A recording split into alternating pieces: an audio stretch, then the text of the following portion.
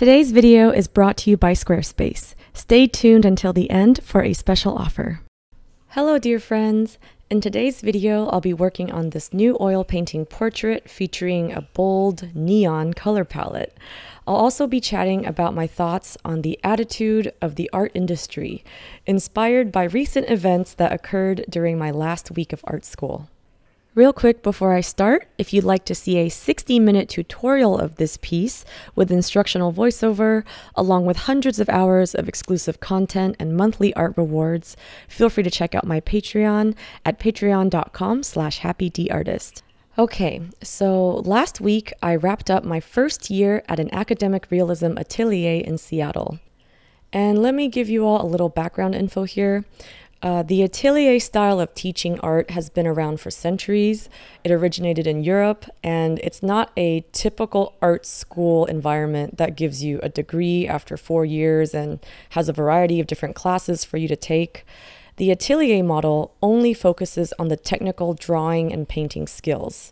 There are no grades, no degrees, no exams.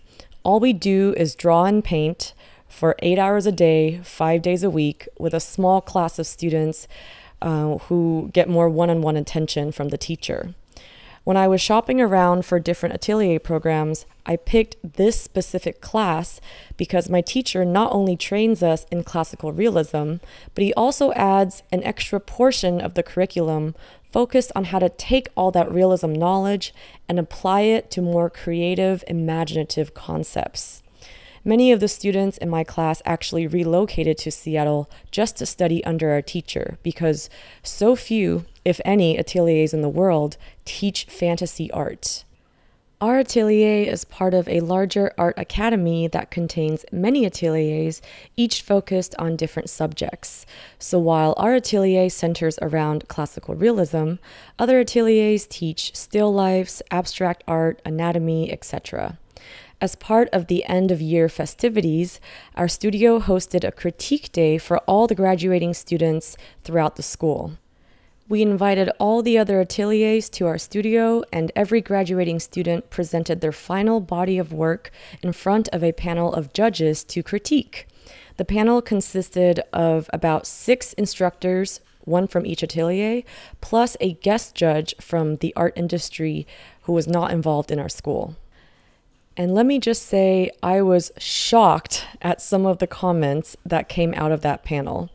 Out of respect for the privacy of my classmates and teachers, I won't be naming any names. And it's also not my prerogative to call people out or direct any negativity towards anyone. But some of their sentiments echo the attitudes of the general art industry, and I just really needed to share my thoughts. Okay, now that all the disclaimers are out of the way, let me just get right to the point and relay some of their comments.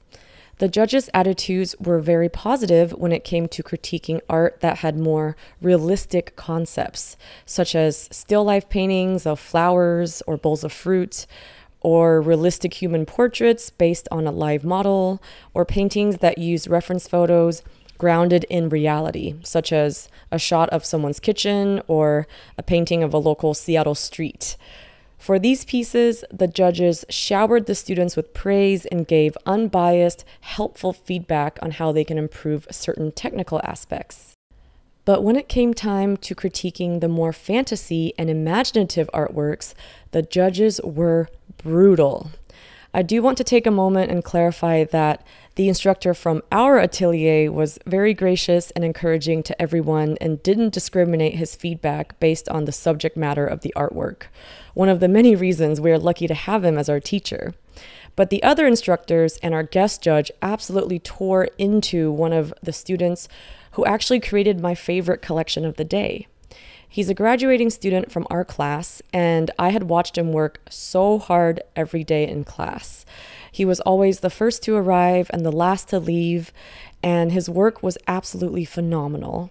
All the students in our class looked up to him, and he was also a very kind soul who generously shared his knowledge, his art supplies, and his love of the craft.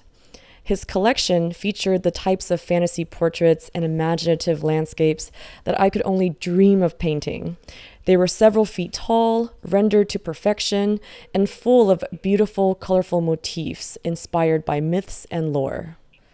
But the judges seemed to turn their noses up at his decision to paint these fantasy themes. I heard patronizing comments like, "I usually don't like fantasy art because it borders on the illustrative, but it's nice to see that you applied your paint in a painterly way." Other comments criticized him for portraying the female body in a typical, quote-unquote, patriarchal white male gaze, even though the student had painted an art model that was booked for us by the school. And the model's pose in his painting was not at all sexual in nature. Across all the ateliers, it's a known fact that students have no say in picking the models for our projects. The school staff hires models and books them for each class every day. So why was the blame put on him? The guest judge, a young artist who makes modern 3D art, has never touched oils in his life. And he said, "It's clear you love painting and telling stories, but I'm just curious why you felt the need to paint these." And immediately another instructor on the panel followed up with, "I second that question. Why paint?" Which to me was a dumbfounding question, because how else would one depict a mythological goddess in a gravity-defying fantasy forest? And as these hurtful remarks came out, I glanced over at our class's teacher, and he was visibly frustrated and shaking his head. But before our teacher or the student could make a rebuttal, time was up and the event was over. I turned to my fellow classmates who had witnessed the whole thing, who also seemed displeased, and I asked them, "Wait, did that just happen? Were they really that rude to our classmate?" And one of the more senior students who had been around for a few years said, "Yeah, they do this to our class every year. They really dislike the fantasy stuff." Later, my teacher and other former students corroborated this, and it was just so disheartening to hear. And even though prior to this year, I had only been exposed to the art world through my own little YouTube bubble, so to speak, I have heard many stories about art school's snobbiness from my friends, my fellow YouTubers, and even in interviews with some of my favorite artists. And also from some of my current classmates and my teacher, who had all graduated from art school and decided to enroll in the atelier training afterwards because they said that art school doesn't really focus on teaching you how to paint and draw better. And I'm sure it's no surprise to many of you that art school typically looks down on fantasy art, preferring more edgier contemporary work that comments on current social issues or things like that. But I thought that this art academy, which is comprised of many traditional ateliers, would be different. Since the critique day consisted of only ateliers, I expected them to have a different attitude than typical art schools. I assumed they would be more open-minded towards fantasy oil paintings because, after all, the classical masters we all study from and look up to, such as Bouguereau, Michelangelo, Da Vinci, etc., all created fantasy oil paintings. Michelangelo didn't paint the creation of Adam or the Sistine Chapel purely from life. There wasn't a naked dude sitting on a rock outside reaching out for an old bearded guy levitating in the sky with dozens of cherubs and angels behind him. He had to use his imagination to stitch all of these realistic elements together to create a composition that was compelling, poignant, and inspired by myth.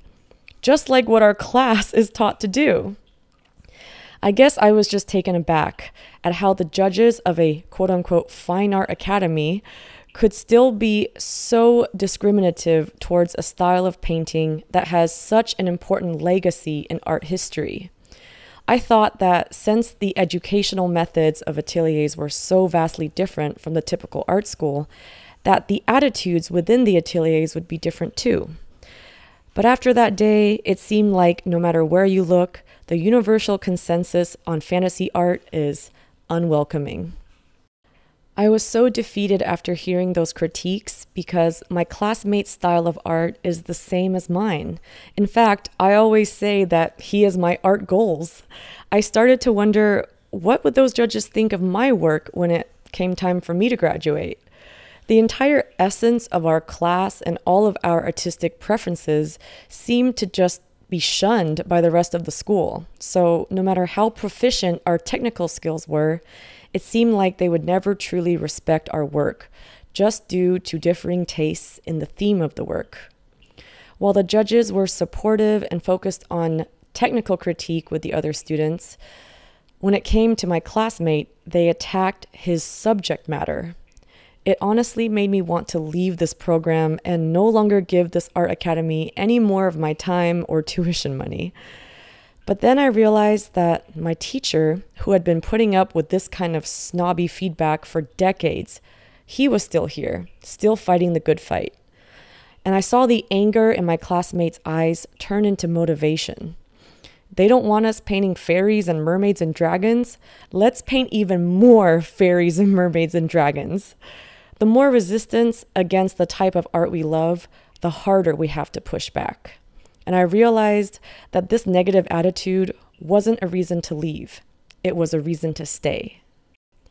And more than ever, I was super grateful to have this small platform online because through sharing my work on YouTube and Instagram, I'm hoping that I can show the world that it's okay to paint goddesses and mermaids and pretty butterflies. In fact, I have nothing against contemporary art or art that's rooted in reality. This past year, I've actually enjoyed painting still lifes or working from a live model. But I don't agree with the double standard when it comes to judging the value or meaningfulness of the work purely based on the theme. There should be room in the art community for everyone. If an artist worked hard to manifest an idea from their mind onto a canvas, then that art deserves respect, no matter what that idea entails. As long as that idea, of course, is not hurtful or hateful towards anyone. Similar to how we shouldn't judge other cultures' cuisine for being gross just because we weren't raised to eat those dishes, we shouldn't look down on art just because it's different from our taste. Anyway, I think I've rambled on long enough for now, and it's probably time for me to wrap this up. Thank you all, as always, for watching and letting me vent.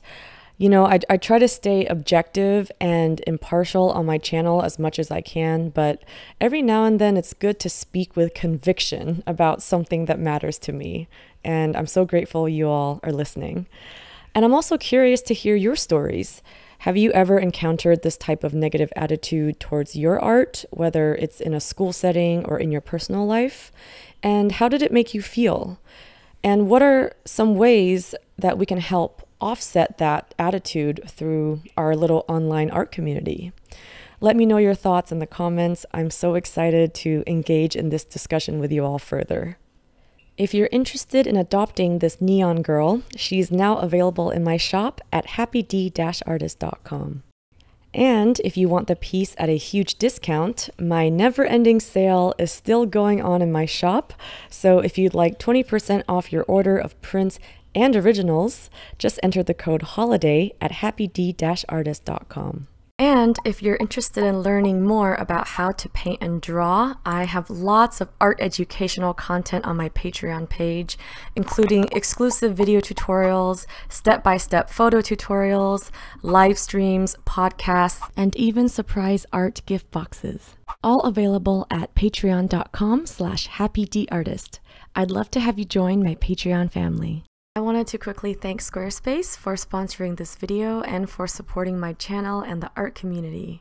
I've actually enjoyed using Squarespace for 4 years now to build and host my online shop and website. So whether you need a domain, website, or online store, make your next move with Squarespace. Start your free trial today at squarespace.com and visit squarespace.com/happydartist for 10% off your first purchase. Also, if you want to check out more artworks, works in progress, and just random daily artist adventures, feel free to check out my Instagram, and you can follow me at the handle @happydartist.